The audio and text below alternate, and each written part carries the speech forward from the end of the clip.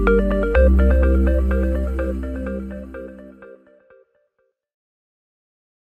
everyone, welcome to the meetup session for our multi-bagger research series program. And a special welcome to all the new joiners whom we are meeting for the first time. Most of you already know us. For those who are here for the first time, this is Fanya, and we have Rupan here.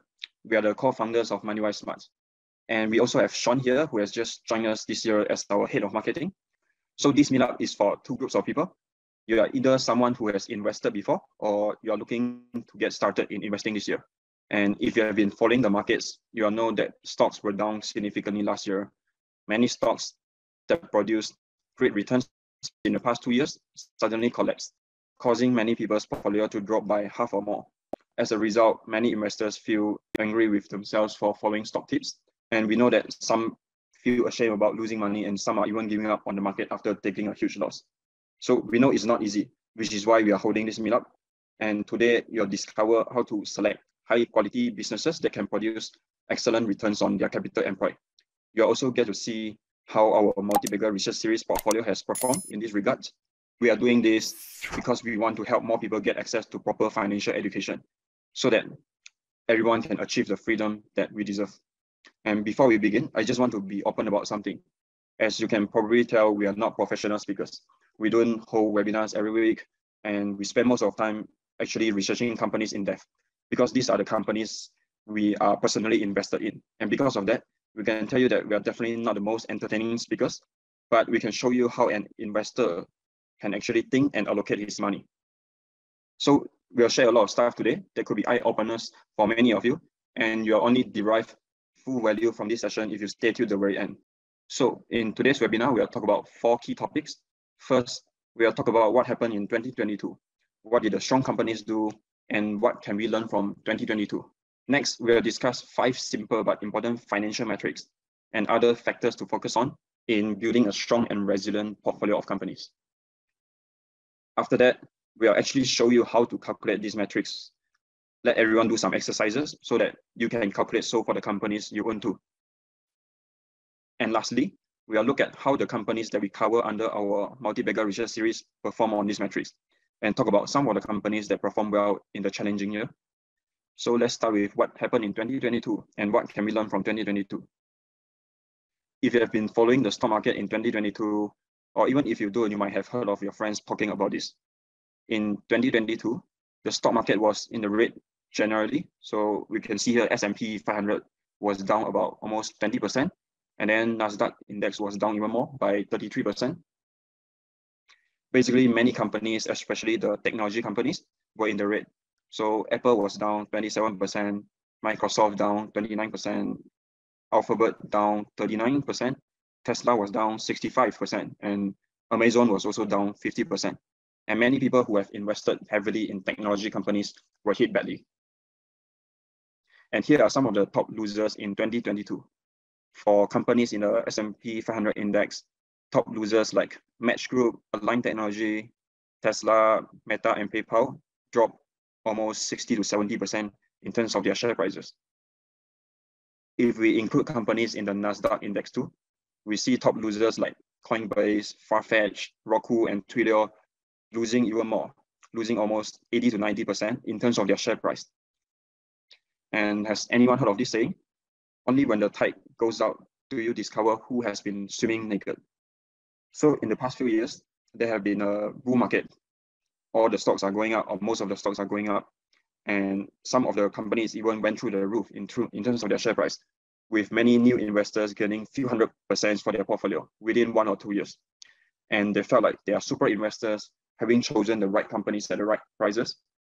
In those years where interest rates were low and there were a lot of cheap funding and capital lying around, many companies were going all out on expansions with little regards to profitability and the quality of growth, and their valuations have been propped up to extremely high levels. But in 2022, when things turned around and the economy did not go well, the companies that are not strong or not well run became exposed, and they were hit badly operationally. So let's first look at what actually happened to the economy and businesses in 2022.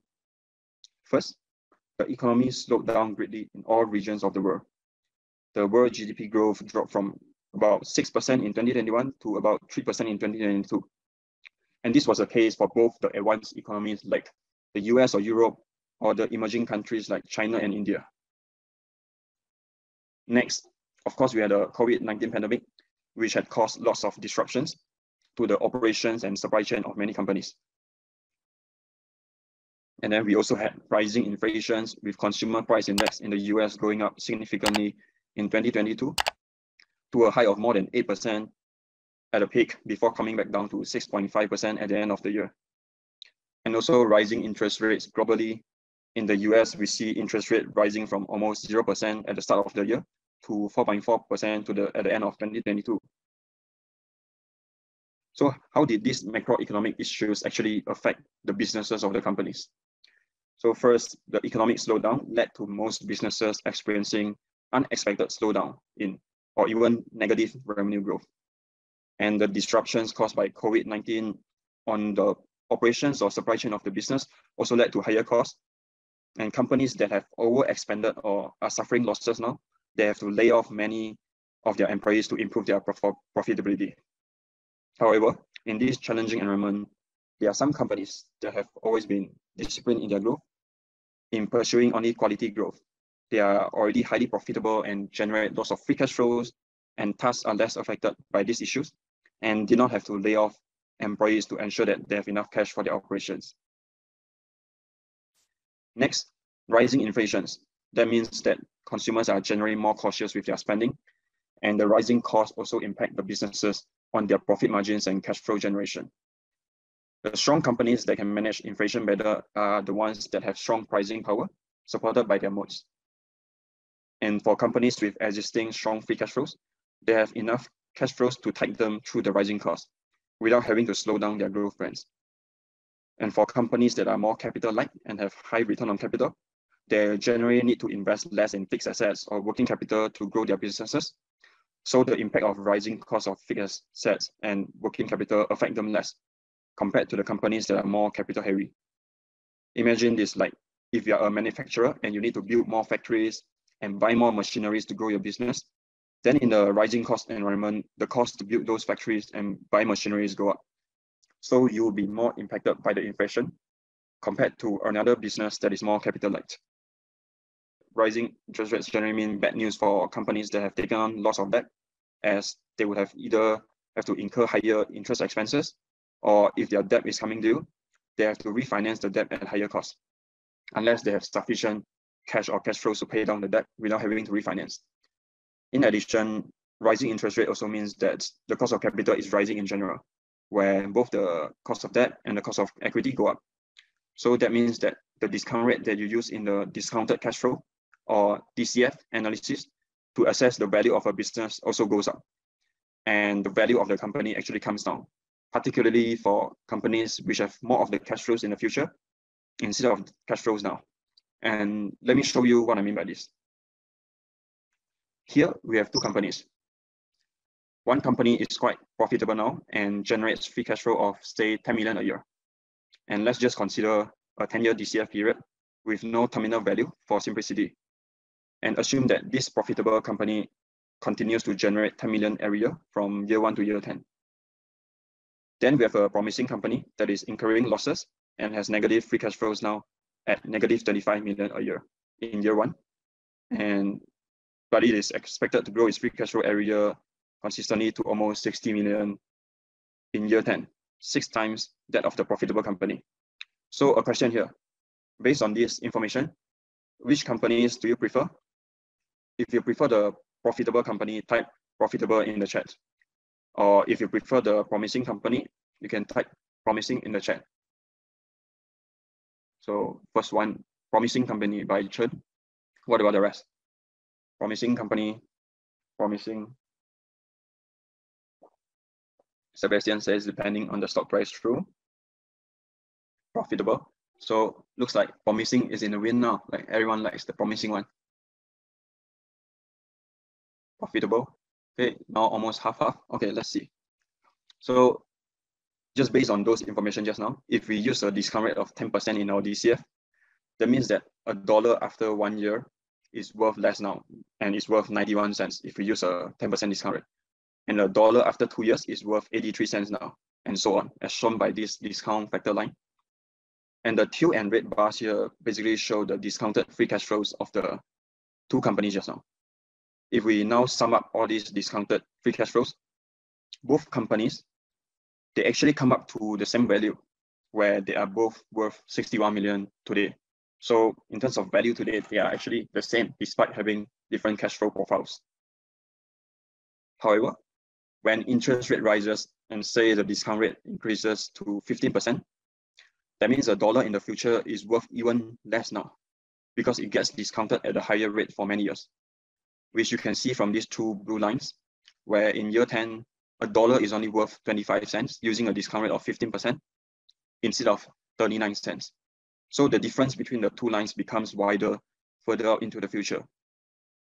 And the companies that have free cash flows more weighted in the future are going to be worth much less now compared to companies that already have strong free cash flows now.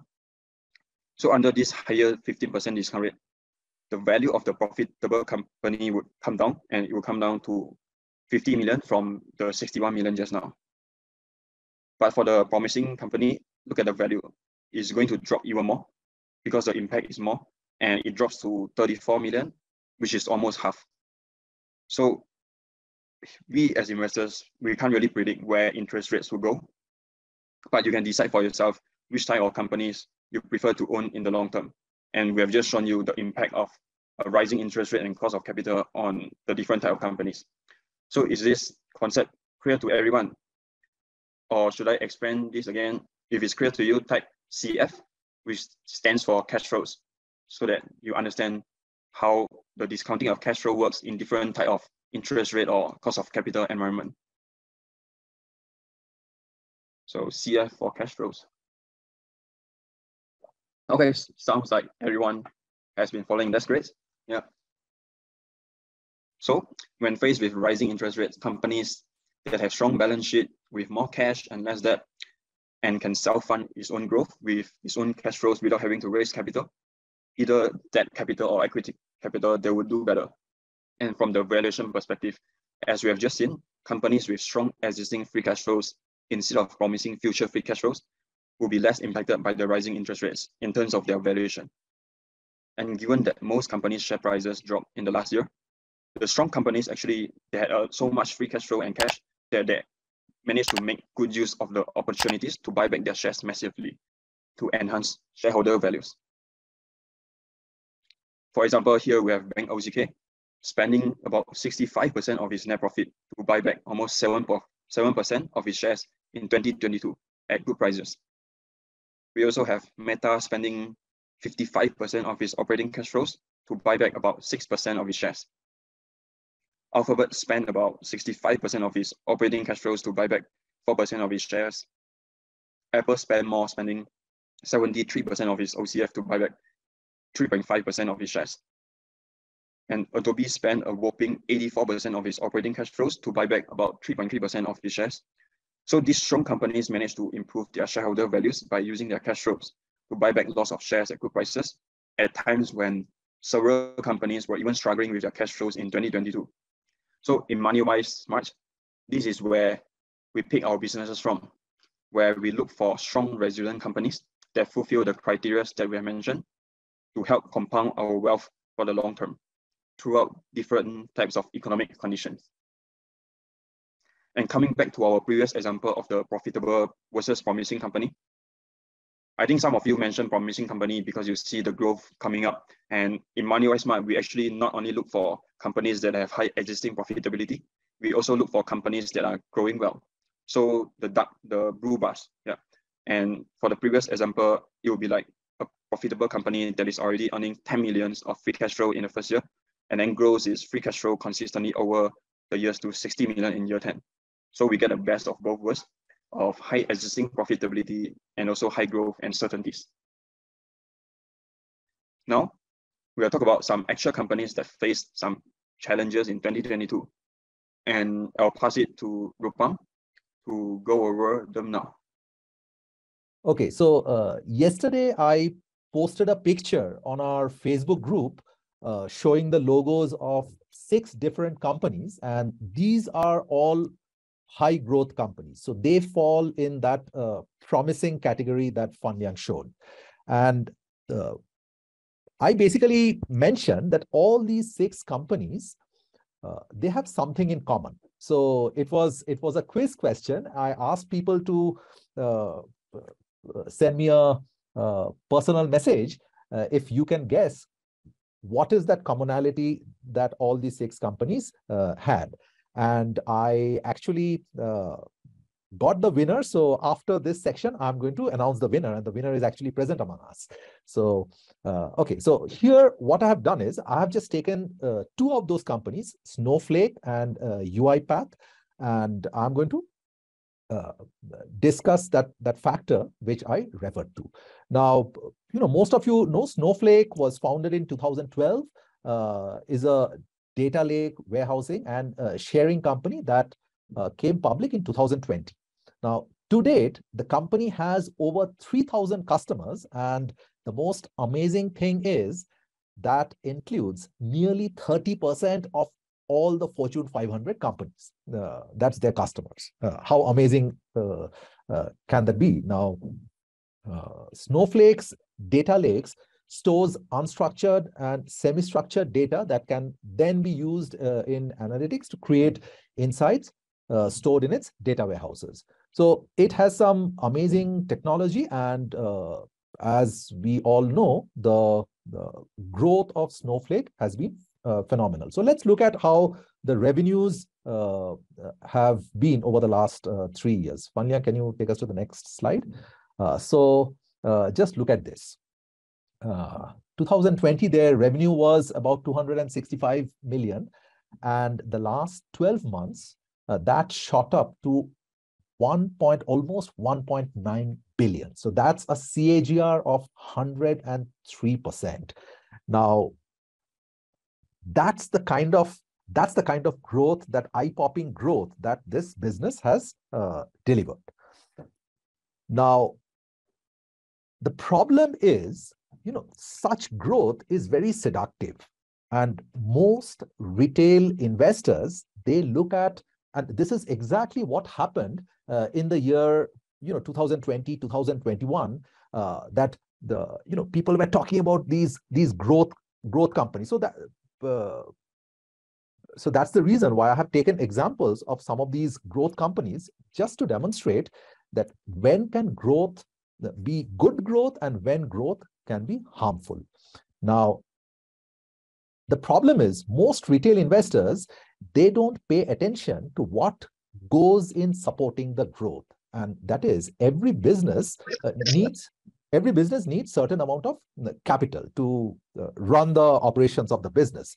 And the business then generates a profit. The business maybe distributes part of the profit and retains the balance amount to partly to maybe pay as maintenance capex and partly to support its growth. Now, let's see the amount of capital that Snowflake guzzled to support its growth. So if you look at the capital employed by Snowflake, now to support this eye-popping growth of a CAGR of 103%, Snowflake's capital employed grew by a CAGR of 127% year on year. This is compounded. So now the question which most investors do not ask, and the question which we urge our subscribers to ask, is this almost $5.5 billion of capital that Snowflake took in. Every dollar of capital has an opportunity cost. Now, Snowflake is not a profitable company, but it falls in the category of that promising company that Fan Liang showed. Now, the question is that this $5.5 billion that the owners of the company or the investors they put in, or maybe the equity investors or the debt investors, that has an opportunity cost. Could this money have delivered a higher return to the owners? Now, unfortunately, that is a question that most retail investors, they do not ask. Now, right now for Snowflake, it's too early in the game. It's just, I just have 3.5 years of data on the screen. So time will tell whether will Snowflake become more capital efficient and whether they will be at some point of time, delivering a return on the capital that is being employed. Right now, there is no return. I mean, the company does not generate any profits. But it's an early stage company, so not generating a profit is not a crime. But the question is, to support this growth, if the business continues to guzzle so much capital, that is not necessarily a good thing. So here, the best way to understand this is a very simple example which Warren Buffett had used. And many years back, when I read that, that was like a light bulb moment, aha moment. So just imagine two simple bank accounts, a bank account A and a bank account B. Bank account A pays a 5% interest and bank account B pays 10% interest. However, let's say in both the accounts, you start with $100 or let's say $100,000, and after the end of the year, whatever interest, that is the $10,000 interest that you earn in bank account B, you take out that interest. So bank account B is left with a capital of $100,000, again to generate another $10,000 in the subsequent year. Whereas in bank account A, the total amount of interest that you earn is only $5,000. But what you do is, after the first year, you inject another $200,000 of principal in the bank account A. So, or let me make it a round figure. Let's say you inject another $195,000 of capital. So you already had 100,000 plus 5,000 interest. That is 105,000 plus another 195,000. So now in the second year, you have $300,000 of capital in the bank account A, which means 5% of that, bank account A will generate an earnings of $15,000. Now, if I compare just the earnings of these two accounts, I will see that in year one, in bank account A, the earnings was $5,000, and in year two, the earnings was $15,000. Whereas in bank account B, it's boring. Year one, bank account B generated $10,000, and year two also bank account B generated $10,000. Now, in year 2020 and 2021, or even before that, the inexperienced retail investors who were blindly chasing growth, they blindly flocked to bank account A, not realizing that there was 3x the amount of capital that went into bank account A as compared to bank account B. And in case of a business, there is no difference. So this reality, once you understand this reality, I mean, your whole notion of investing will change, and you will start approaching your investing from first principles. Now, as you can see in Snowflake, that's exactly what has happened. So to deliver that eye-popping revenue growth, it required an amount of capital that was growing faster than that revenue growth. But there is another problem which this company had. Now, because most of these companies, they were not generating free cash flows, but at the same time, these are technology companies, and to deliver that cutting edge technology, they need high quality talent. So how do they attract the high quality talent? They don't have enough cash to pay the salaries. I mean, of course, they will pay salaries, but they have to pay the employees in some other form to make it interesting for these employees to work for them. And that is share-based compensation, which is also a promise of the future. Now, when we analyze businesses, anytime we find a business that offers a share-based compensation, SBC in short, of more than 10% of its revenues, which is in double digits, we feel extremely uncomfortable. All these high-quality businesses, like be it Alphabet or Facebook or Adobe, they all pay their employees some amount of SBC, but it's all in single digits. Just look at the SBC of Snowflake. In year 2021, 50% of the revenue was given as SBC to its employees. Now, do you think this is sustainable? Now, here is the problem. Now, while the revenues grew by a CAGR of 103%, the SBC grew by an eye-popping CAGR of 128%. Now, if the share price of this company keeps shooting up, keeps going to the moon, then probably this company will get away by paying so high SBC. Why? Because effectively the company is not doing anything to compensate its employees. The company is giving a certain number of shares, but because this flock of large number of growth chasing retail investors, they are blindly rushing into these companies and pumping the share price, the employees feel richer and richer every day. But the problem happens when the share price falls, as we can see from the next slide. Now, what do you think happens when the share price of a company paying so high SBC drops?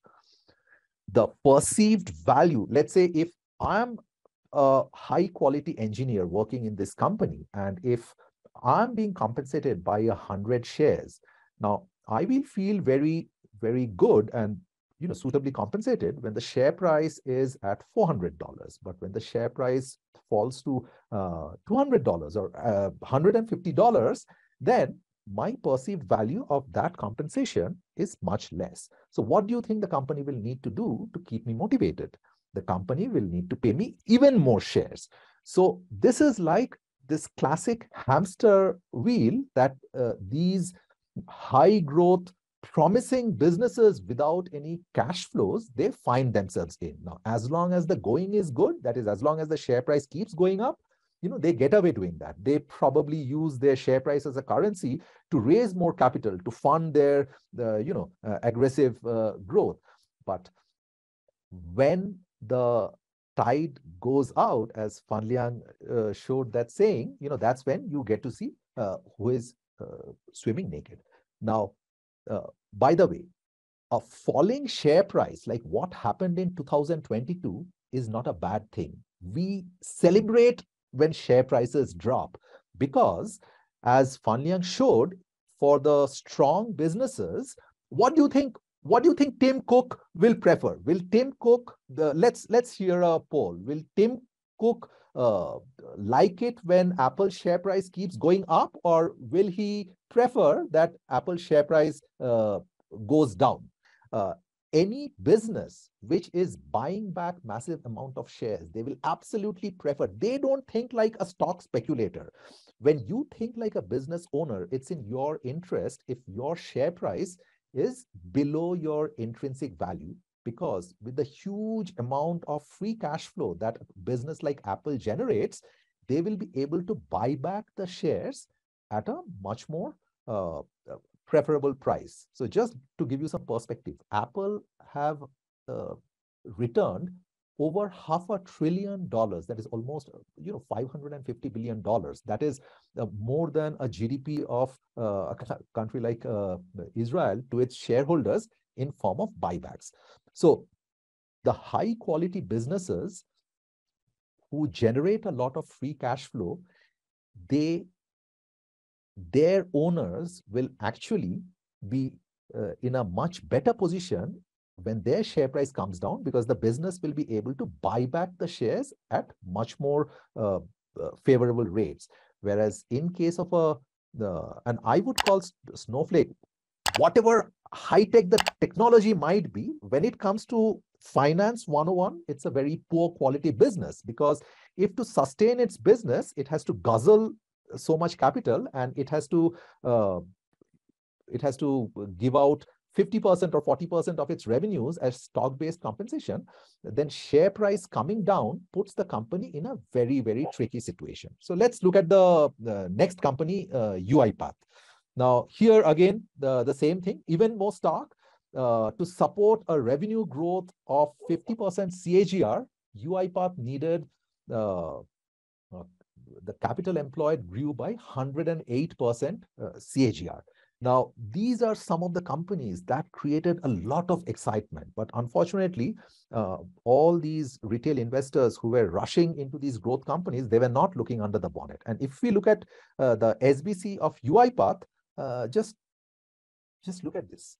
In 2022, almost 58% of the revenue had to be paid out as SBC. And why is that? I mean, congrats, they have brought it down to 33%, which by itself is ridiculously high. It's simply because if we look at the next slide, look how UiPath's share price had come down. Now, today, if one of our businesses, if the share price comes down like this, we will actually be very happy because we have the free cash flows. We have other forms of generating cash to be able to buy the stock. But you saw UiPath had to increase its SBC to almost 58% of its revenues. So yesterday, the question that I posted, Jivko, who is here, I hope pardon me if I'm pronouncing your name wrong. So he was the first person to answer correctly. He messaged me. So you are the winner. And we like giving books as gifts. So my colleagues will be in touch with you to if you can let them know which address you would like the book to send to, and we will also give you a few options. Some of the books that we have read recently, and we think they can be really helpful to. So congratulations, Jivko. So that's basically what I wanted to share. Fanliang, over to you. Yep, thanks, Rupam. That's a good one, and congratulations, Jivko, again. So we hope you understand the importance of cash flows now, CF for cash flows. And now, what should we investors do to look for and monitor strong, resilient companies that can perform well through different economic conditions? Are there actually any quick financial metrics that we can focus on? Let's have a look at 5 simple but important financial metrics now. As we have discussed just now, we want companies that have pricing power to help pass on the impact of rising inflation. So one indicator of pricing power is having high gross profit margin. Next, we want companies that are already generating strong free cash flows now instead of in the future to be able to withstand economic downturns and be less impacted by changes in interest rate. So we want companies with high free cash flow margin, but free cash flow can fluctuate quite a lot in certain years if the company makes certain major capital expenditure. Coming back to the financial metrics, we also want companies with high return on capital because they will be less impacted by rising inflations, and they generally also require less external funding to grow since they are more capital light. And here we can look for companies with high return on capital employed, or in short, ROCE. And lastly, we want companies with strong balance sheet, either with low net debt to equity ratio, which means that they are not that leveraged, or if they have some debt, ensure that they have high interest cover so that they would have enough operational cash flows buffers to pay off the interest expenses even when they are increasing. And these 5 financial metrics are what Fundsmith tracked for its portfolio too. So yes, he's Terry Smith, whom many call the English version of Warren Buffett. And he founded Fundsmith, an investment management company. And his equity fund, as you can see here, has generated a compounded return of about 16% a year over the past 12 years since inception in late 2010. It outperformed the SMCI World Index, which returned about 11% a year during that period. So what's special about Fundsmith investment strategy? You might be surprised at how simple it is. So Fundsmith's investment strategy is basically buy good companies, don't overpay, and then do nothing. Does that sound simple to you? So when Fundsmith says do nothing, they mean holding on to the companies for a long time and let those businesses compound. However, when they say they do nothing, they are not really doing nothing. They're actually monitoring the company to see if they remain strong. And the key metrics that they monitor for their companies are actually what we have just discussed just now on the 5 financial metrics. This is a table taken from the latest Fundsmith shareholder letter, which tracks the financial performances of its portfolio companies versus how the companies in S&P 500 or FTSE 100 perform. As you can see here, on one of the most important metrics, ROCE, the return on capital employed, Fundsmith portfolio companies consistently generates high 20% over the year. And it even shot up to 32% in 2022 when the economy was not good, much higher than the 16 to 18% for the average market. The gross profit margin at mid 60% and operating profit margin at high 20% are also much higher than the general market. And those accounting profits actually get converted well into free cash flows. With the free cash flow conversion, we can see here coming close to about 100% in most of the years. And they also have high interest cover and are not at risk of not being able to pay down any debt obligations to survive long and not go under. So of course, these 5 financial metrics just touch on the quantitative sides. And there are also other important factors to look out for in the good companies to invest in, particularly strong moats or competitive advantages, and also good capital allocation skills. So strong moats to help the companies sustain pricing power and continue to be able to earn high returns on capital in this capitalistic world where high returns naturally attract competition, which would reduce those returns.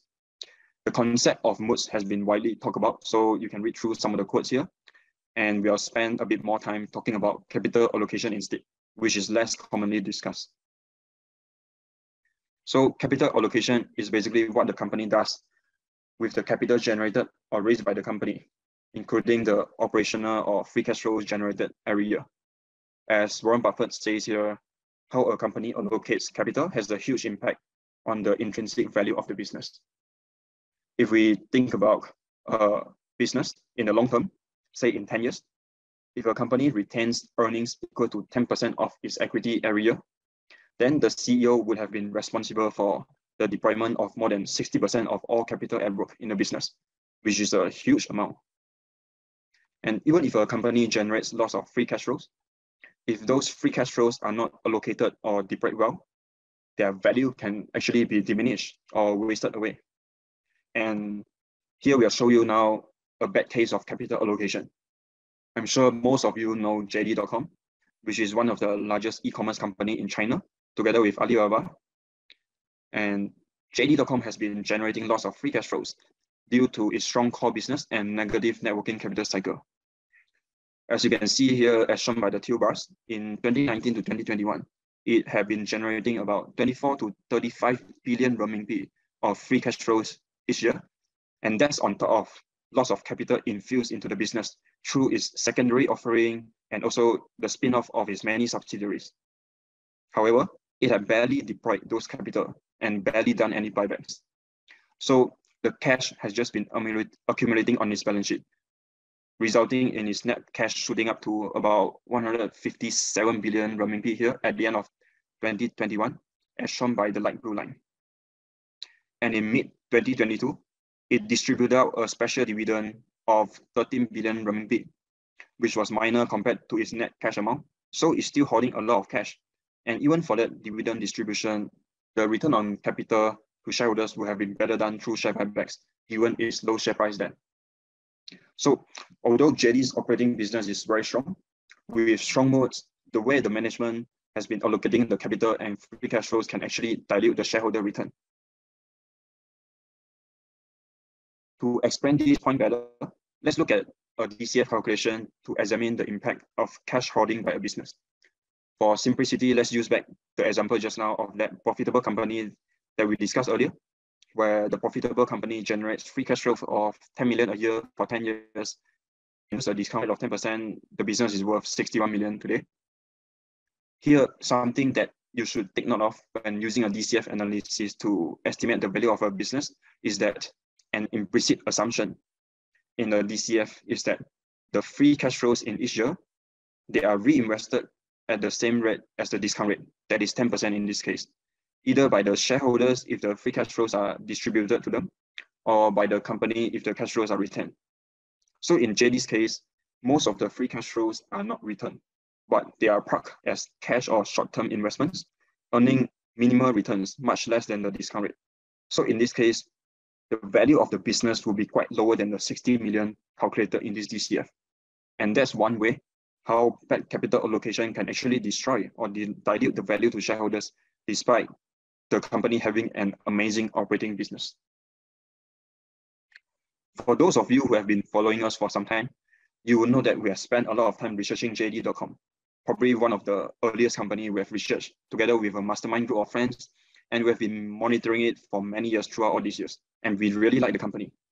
However, we are not the type of company whom, once we have done lots of work, we get emotionally attached. We like to stay objective, so when the facts change, we happily change our mind. And we also like to demonstrate this objectivity to our subscribers. So our subscribers can be sure that we will not sugarcoat our research and point out just the good things.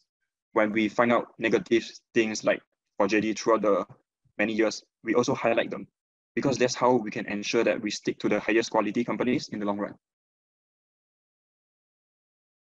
Can I just interrupt once? Can I request you to go back to the previous slide where you showed? Now, this is actually a very, very important concept which you just touched upon, and I think we should spend a couple of minutes more on this.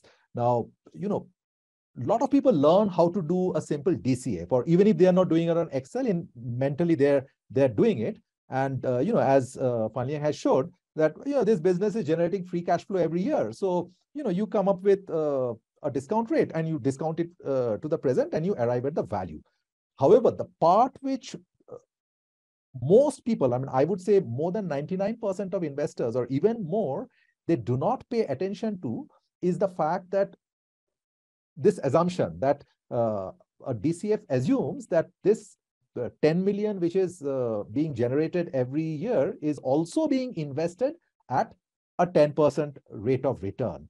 Now, unfortunately, there is no easy way to find that. Now, you can sit and you can make a reasonable projection of how a business is going to grow, but there is no Yahoo Finance or no Morningstar or anything that will just give you a very easy explanation of a business's capital allocation. To get an idea, we have to go back and read the past annual reports to see what the business has actually done with the cash that it has generated. And sometimes the divergence that we find between what we would have assumed and what the business is actually doing is very, very stark. Just to give you one example, Apple. Now, till few years back, now Apple always was an amazing operating business, but till few years back, Apple's capital allocation was not great. It was generating huge amounts of cash, but the returns that it was generating on that cash was very, very suboptimal. And that's when Apple started paying out dividends and started buying back shares, and the rest is history. So this is one thing that everybody should keep in mind, that just studying an operating business is not enough, will not cut it. You have to look at the history and understand the capital allocation track record of these CEOs. Sorry, Fanliang, over to you. Yep, no, that's very good point, Rupam. So, and there are even books like Outsiders talking about the best CEOs being very good capital allocators in history, and those are the CEOs we want to look for in running our business, because if not, then the return to us as shareholders could be diluted or amplified depending on how good the capital allocation skill is. And here's another example, totally opposite from JD.com, where one of our companies covered in our multi-bagger research series process. And just now, I think Connor in the chat has also pointed out this company process has been doing lots of capital allocation activities, proactively doing them well to improve shareholder value, even without having to make any changes to the operations of the business. That these two parts can be separate. And we have discussed what process is doing in our meetup last year, so we won't go over it again today. And for MRS subscribers, you can watch the recording on Teachable. You have access to all those videos and modules. So have a look at them to see what good capital allocation is. So coming back to the 5 financial metrics we discussed just now, do you know how do the companies in your portfolio perform on those metrics? And do you track them over time? And does anyone want to know how to calculate all these metrics and see some examples, do some exercises together? Type yes if you want to see some calculations and examples, and we'll do it together so that you can actually understand them and internalize them. Okay, I see a few yeses. Yep. So I think there'll be enough participation. So now let's show you how to calculate the metrics using actual examples of companies covered in our multi-bagger research series. And after this session, you can do it for the companies that you own. As a refresher, these are the 5 financial metrics we were looking at. Let's start with the easy ones: gross profit margin and operating profit margin. So Adobe, this is the latest financial statement of Adobe for the last financial year, ending December 2022. So for GPM and OPM, what numbers should we take to calculate the gross profit margin and operating profit margin? This one should be easy. Yes, for GPM, we take the gross profit divided by revenue. And we can see here, Adobe has a high GPM of almost 88%, which could indicate pricing power. Think about it, say, if you're a designer and you have been used to using Photoshop and need it for your work, if Adobe increases the subscription price by 10%, how likely are you to cancel and switch? And then moving on to OPM, so we take the operating profit, which is 6 billion here, divided by the revenue, which is 18 billion, and we get 35% operating profit margin for Adobe. So Adobe is one of those companies that already has high existing profitability, even after investing a lot on sales and marketing and R&D. And it is profitable, and those profits are also growing instead of the other type of company where we shown just now, the promising type of company. That's why even though Adobe has been growing its headcount at quite a fast rate in the past few years, adding about more than 3,000 employees a year in the past 2 years, in late 2022, it laid off only about 100 employees, which is less than 0.5% of its total headcount. And that's mainly in the sales team, which was minor compared to some other companies. And Adobe was also reportedly giving those who were laid off the opportunity to find other positions in the company. Now for Adobe, not only Adobe has high existing profit margins, its free cash flows are even higher due to high free cash flow conversion. So let's look at how to calculate free cash flow conversion. And here's the latest cash flow statement for Adobe. So this one is probably a bit harder to calculate than the previous ones. Here we'll calculate free cash flow before acquisitions to see what free cash flow conversion is called organic business, where we take the operating cash flow minus off the SPC expenses because they are real costs to the business, and then we minus off the capex. And the free cash flow conversion is basically the free cash flow amount divided by the net profit figure, which gives us 124% here for Adobe. So what's Adobe's secret for high free cash flow conversion? Why can it be higher than 100%? The main reason is deferred revenues, where Adobe is selling subscriptions, so it collects the fees in advance first before even delivering the services. So Adobe has access to those cash flows first before the revenues are recorded. And it's good for shareholders because ultimately the value of a company is a discounted future free cash flow of the business. If you use net profit to value Adobe instead of free cash flows, then you could be undervaluing Adobe. So I hope you realize the importance of free cash flows. And having free cash flow conversion is important because it enables Adobe to grow fast organically with minimal capex and net working capital needs without having to rely on external funding, as it is able to generate lots of free cash flow to fund its own business, and at the same time still being able to distribute lots of cash back to shareholders, which has been doing through buybacks. Next, on return on capital employed, or ROC, here's Evolution's latest income statement and balance sheet. ROC is calculated as pre-tax operating profit divided by capital employed. For operating profit, you can get it from the income statement, which is 908 million euro here. For capital employed, there are 2 ways you can calculate it. First, you look at how much equity capital and also debt or long-term liabilities have gone into funding the business. Here, the equity is 3,460 million. Total long-term liabilities is 483 million. And within current liabilities, the current lease liabilities are like current debt. So we add in the 40 million too. And we get almost 4 billion euro of capital employed. So the ROC in 2022 was 23%. The second way to look at capital employed is to think about what assets are used to run the business, minus off the current liabilities, which are non-interest bearing, which are used to support the business too. So let's look at the ones boxed up in the blue boxes here. We have non-current assets, and then we add on the current assets, and we net off the current liabilities, except the current lease liabilities. And because of balance sheet balances, so regardless of which way you do it, you should get the same answer. It's just 2 different ways or perspectives to look at capital employed. So is this clear? And do you think a ROC of 23% is high? Type yes if you think it's high. Type no if you think it's no. Now let's look at Evolution's ROC before 2022. As you can see here from the solid line, it had been even higher at about 50% in the past, but it dropped significantly to 11% in 2020. What happened? So let's look at the balance sheet. In 2020, Evolution's total assets shot up from less than $500 million to $3.2 billion. And most of the increase was because of a large acquisition of a company called NetEnt.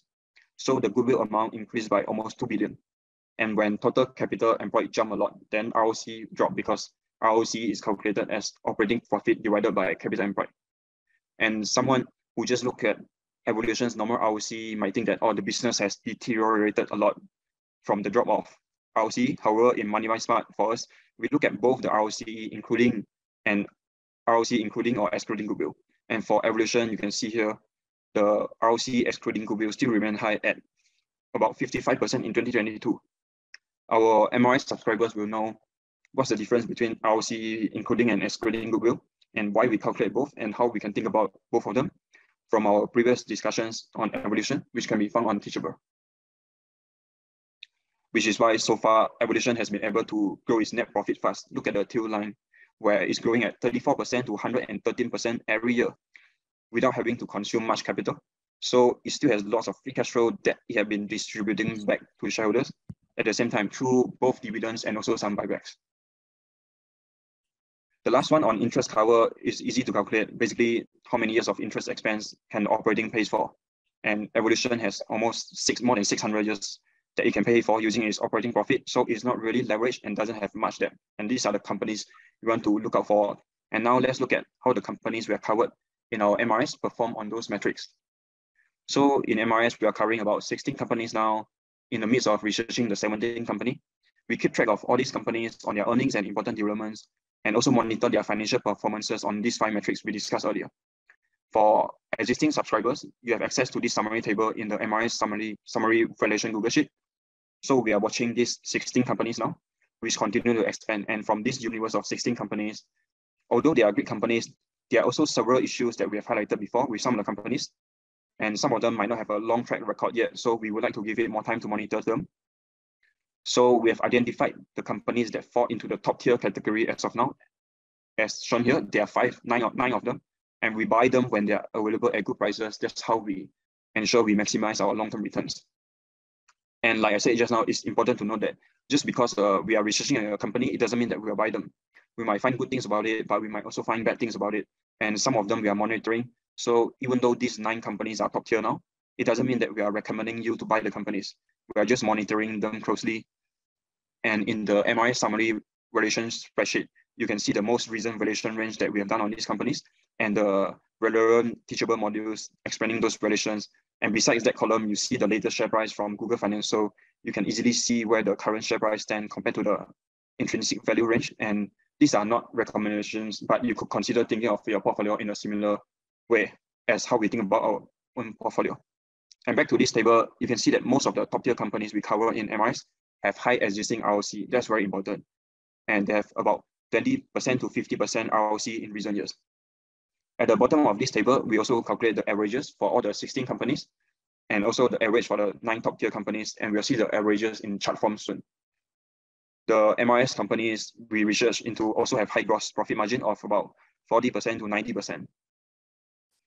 Operating profit margin with the exception of 2 companies. All the rest have already shown a track record of achieving high operating profit margins. So they are already profitable and don't really need external funding. And free cash flows. We have been talking about cash flows all this time. So for MRS companies, their profits also convert well into free cash flows. And some of them even have free cash flow conversion of more than 100%, which is even better.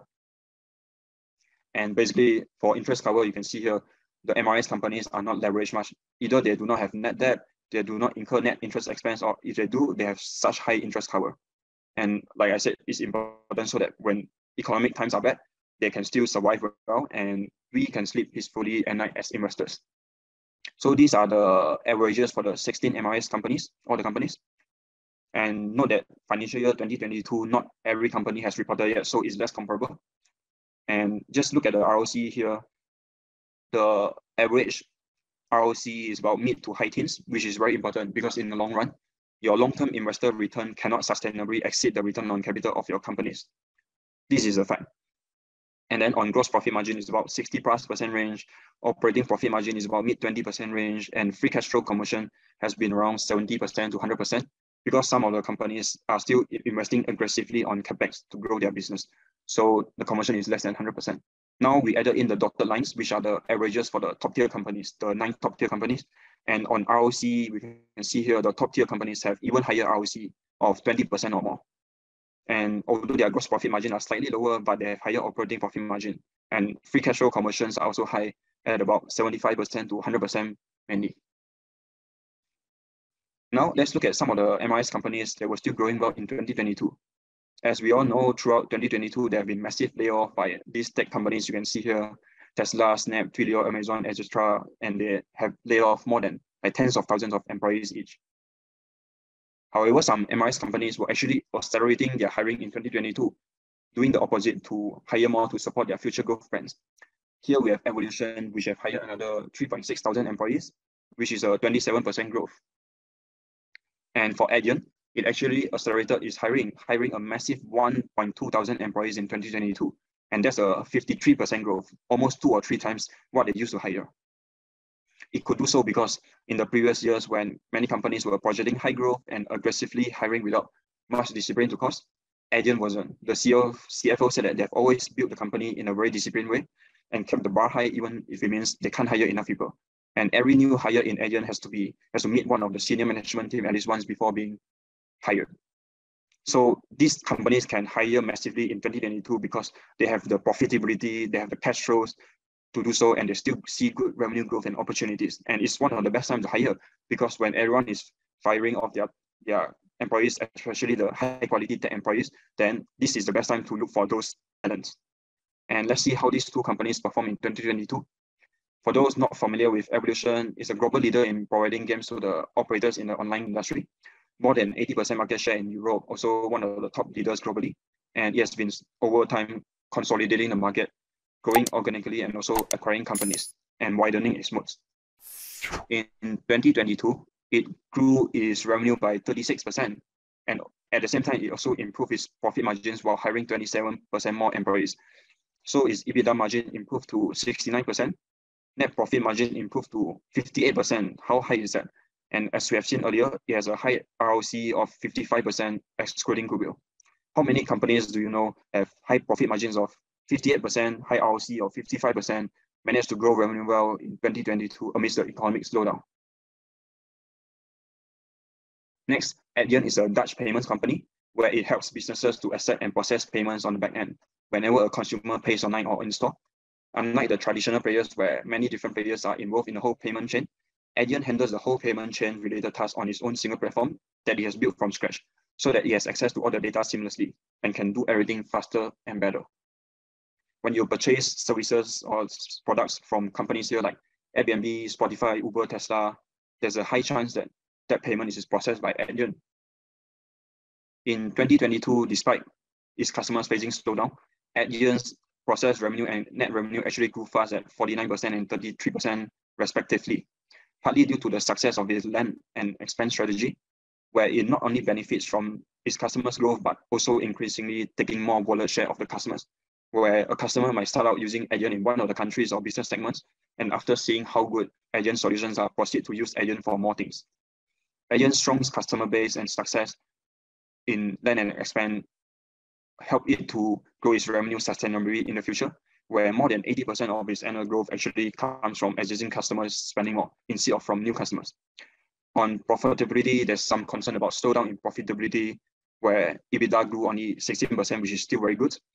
And the reason for the slower profit is because Adyen is investing heavily in 2022 to grow for future expansion. And the CFO said that they can easily get back to the same profitability level if they want, because those expansions are not needed to run the current operations today. So even with the depressed profitability in 2022, Adyen's ROC was still high at about 25%.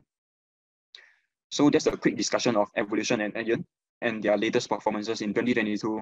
We have talked about these companies in detail, a lot more detail on Teachable. As you can see from the screen here, there are modules in which we discuss Evolution, and then followed by Adyen.